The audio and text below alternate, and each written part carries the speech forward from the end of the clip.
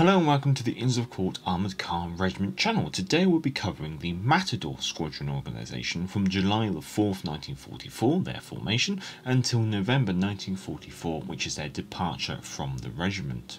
So the regiment's organisation during this period would have consisted of the regiment headquarters, the headquarters squadron consisting of a headquarters troop, intercom troop, admin troop and AA troop, caveat there, and then 4 Sabre squadrons of A, B, C and D squadron, and last but not least the Matador Squadron. So during this regiment's reorganisation on July the 4th, upon arrival in northwest Europe in Normandy, the heavy troops of each of the Sabre squadrons were separated and merged together to form a Matador Squadron under the command of Lieutenant Bottomley. Now, the reason why I believe the Matador Squadron was formed was because the heavy troops were probably deemed to not be as effective as initially anticipated, especially in the Normandy countryside, and being that the scout cars, the dingoes, were found to be more effective, it was probably deemed that the Matadors probably weren't going to be that effective. So by splitting them off into a separate squadron, it meant that these heavy armoured cars could be held in reserve in order to respond to any holes that form in the line or any counterattacks that necessarily need to be done. But also it meant that there was this spare squadron which could be used to backfill some of the other squadron's roles if necessary, but also take up some of those optional or voluntary actions that it aided the Allied forces, I guess you could say. So the Matador Squadron vehicle count we know would have consisted of at least 4 Daimler Dingo scout cars and at least 8 AEC Mark III Matador armoured cars, although there is a caveat saying that there might have been potentially 12. Now the Matador troop was removed from the regiment by December 1944, but was still present in October 1944 based on the armoured car allotment tables recorded in the National Archive. So when it comes to the Matador Squadron formation, there's I guess a simple solution. The simple solution is to say that each heavy troop from the 4 squadrons continue to act as a individual troop, but the 4 troops working together as a squadron. So with the concept of 4 Sabre troops consisting of Matadors, with each Sabre troop having 1 Daimler Dingo and 2 AEC Mark III Matador armoured cars, with the potential of there being a third one should it be deemed that there was 12 AEC armoured cars in total. So the big question is 8 or 12 Matadors. So the number of AEC Matadors in each troop is, I guess, kind of open to debate.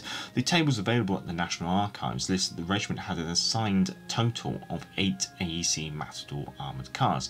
This is shown in the allotment tables from June 1944 and October 1944. However, in the Inns of Court regiment history, it does say they had 3 AEC Matadors in each heavy troop, and this is based upon examination of several documents and discussion with various people. Such details are believed to give a reasonable, accurate picture of the Inns of Court regiment. That's the caveat that the author provides. Now, this table, which shows 3 AEC Matadors, shows the June 44, what was believed to be a June 1944 arrangement of the squadron, or the regiment I should say, and it shows 3 AEC Matadors in each heavy troop as per a heavy troop assigned to each Sabre squadron. However, I have a bit of a belief that maybe there's a way that these two things can kind of line up. So my belief is that the Matador Squadron was formed and they did indeed have 3 Matadors per troop, but only had a total of 8 Matadors. This would therefore render the numbers in the National Archives correct, but also in the Devil's Own to be slightly correct, I guess you could say, although the way it's presented in the Devil's Own, the regiment's history, isn't necessarily correct. So my belief is that the Matador Squadron was formed as such, with 1 Sabre Squadron headquarters consisting of 2 AEC Matador armoured cars and 2 Sabre troops consisting of 2 Daimler Dingoes and 3 AEC Matador armoured cars. I feel that this kind of makes a bit more potential sense. I mean, this is entirely hypothetical, but this is just my concept.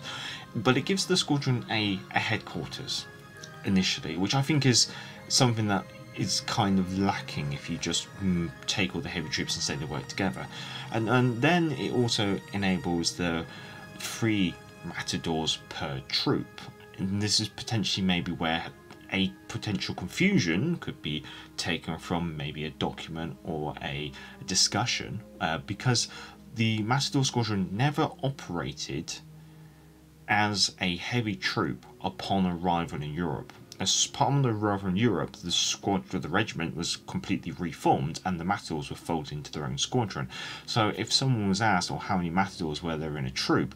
they might probably only recall the Matador Squadron, and they'll probably recall the troop. Oh, they had 3 Matadors per troop, even though there was only 2 troops. At least that's my kind of concept, and this is where my opinion comes from. So therefore, the Matador troop, or squadron I should say, in my opinion, would look as per this, with the squadron headquarters and then the 2 Sabre troops. It doesn't give the whole squadron as much flexibility as any other squadron, but it does give them some form of flexibility, I guess you could say. On to the caveats. Obviously, the AA troop was removed from the regiment by December 1944, and it's possible that it may have still been present in October 1944, although it's not recorded under the armoured car section. It might be recorded under the anti-aircraft asset section of the National Archives, which haven't been looked at. Regarding references, obviously warwheels.net, the Armoured Cars in Europe 1944 to 1945, basically is a 1996 Armoured Car Journal article which has been republished online, and it does dive into the National Archives and pulls out the numbers, which is actually quite useful. There's also Taggart AF Needs Must, which is a very old book, but is very helpful, although it does kind of show that the actions of the Matador Squadron weren't really recorded by the other squadron's war diaries. Whether the Matador Squadron kept their own war diary and it wasn't kept, or whether they just weren't very busy on the bookkeeping, I guess is still open to debate. And then obviously DM Hatton with the Devil's Own, the regiment's history, which is a very useful book and does obviously contain some further information on the squadron. Well, that's all. I hope you enjoyed. Until next time, cheerio.